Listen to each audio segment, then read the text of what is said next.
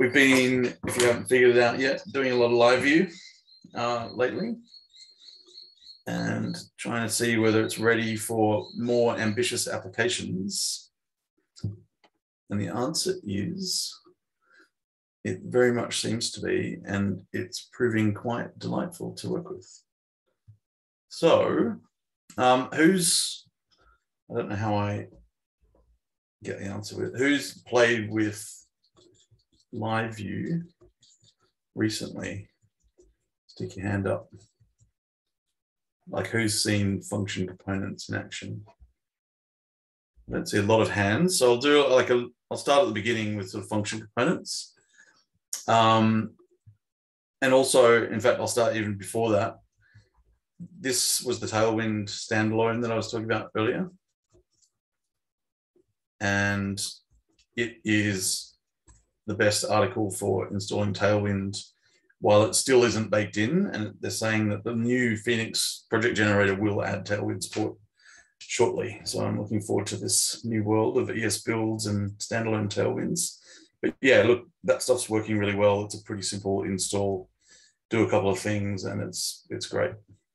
So check that out. I've posted the link way back, but I can post it again now so you can check it out. Let's take a look at that. And if you haven't checked out Tailwind, I would recommend it. It's very productive. So yeah, we've been looking at a couple of different applications that we want to use LiveView for, because it's been, you know, a while and things have changed recently in LiveView.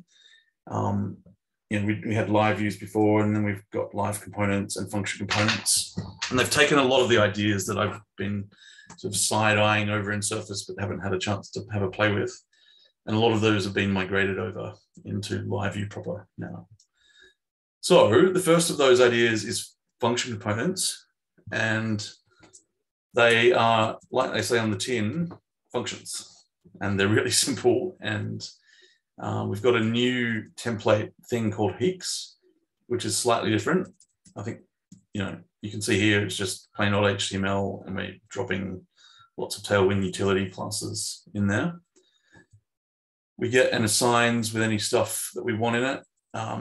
In this case, rendering slots is sort of what a table is all about. So when we have a table, we want to render the children.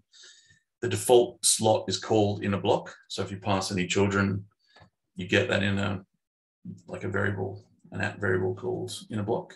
And then you just call render slot as to where you want to put it.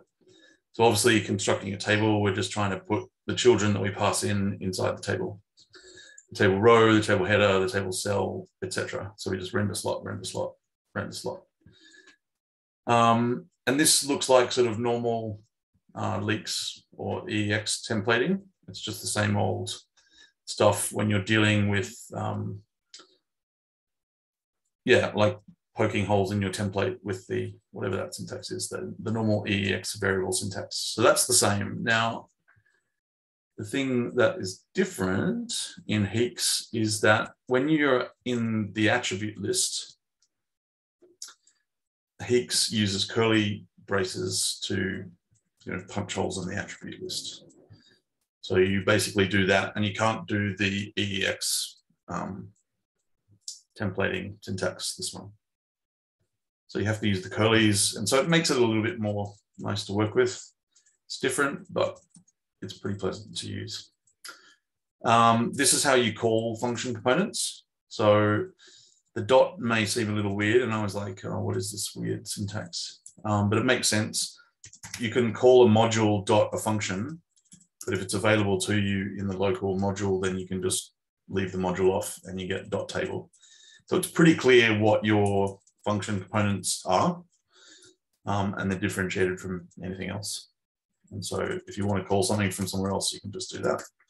And so we did that for hero icons. We're getting that from the pedal stack, and we've just basically copied in stuff from pedal components, and it's actually easier to just, you know, put this stuff in there and do it yourself, and then you can style it how you want.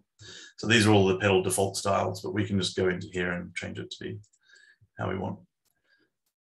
And it's got a nice set of icons from Hero, and it's all set up for us. So the render here is the live component. So I might get to that in a little bit. Why don't we have a look at how this works? So a filterable, sortable data grid sort of needs sorting. So we've got an example here. So we want to be able to sort those rows. So there we are, sorting them and then unsorting them. Here we are, sorting them. And we can also do a filter as well. So we can go install. And so that's all live.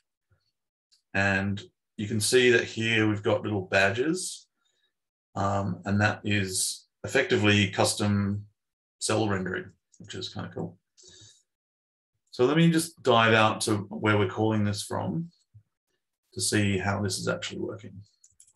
So we've got the two data grids here. We mount it with a live component like this. We pass it the module of the live component, give it an ID just so it can reference things and know which one it is, and they have to be unique within the page.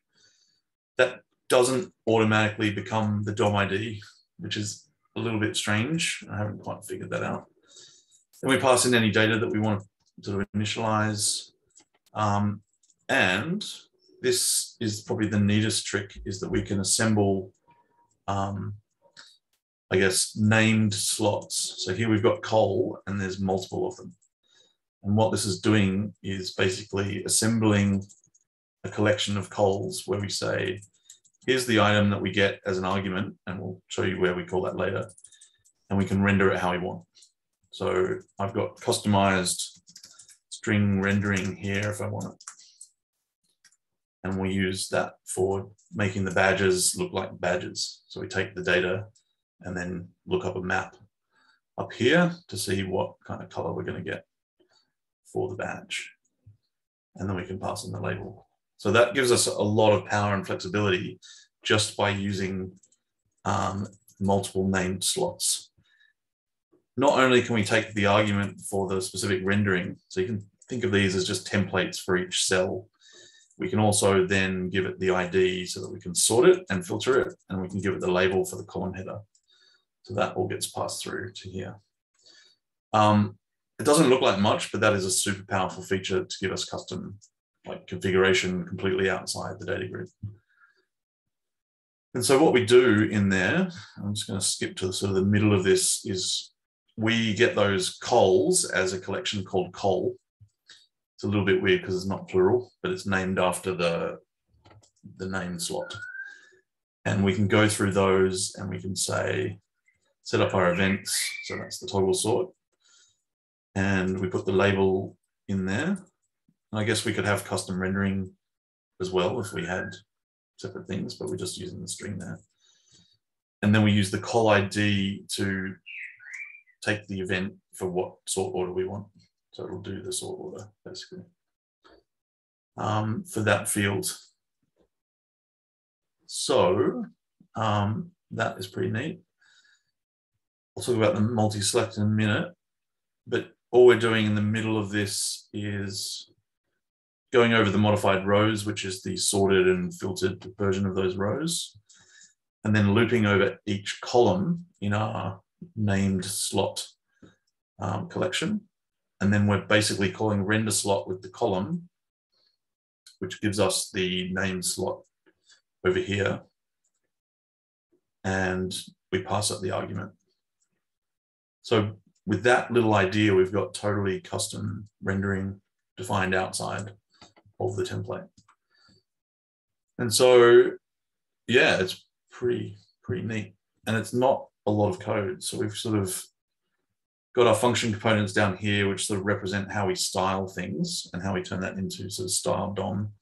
We can give that to a designer and get them to do all the tailwind and make it part of our design theme.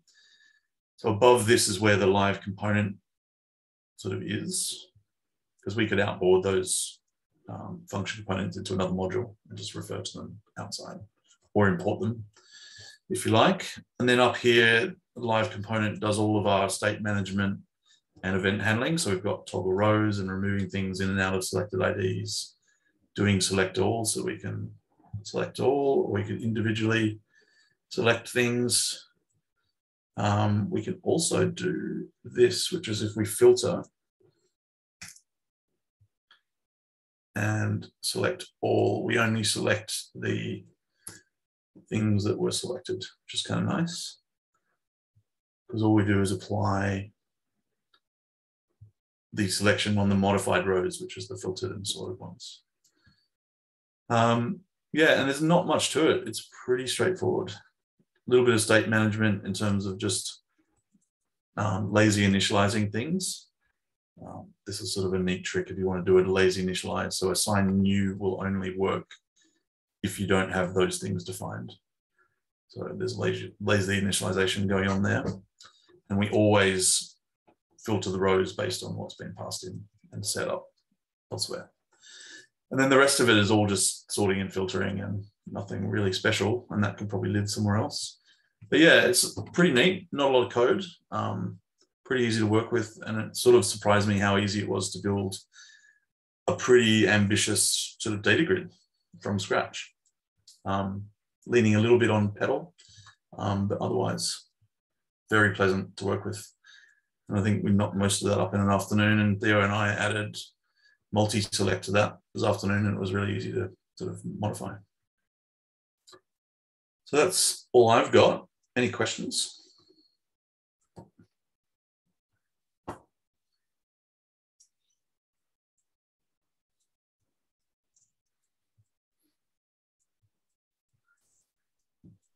I don't hear any. All right, thanks all.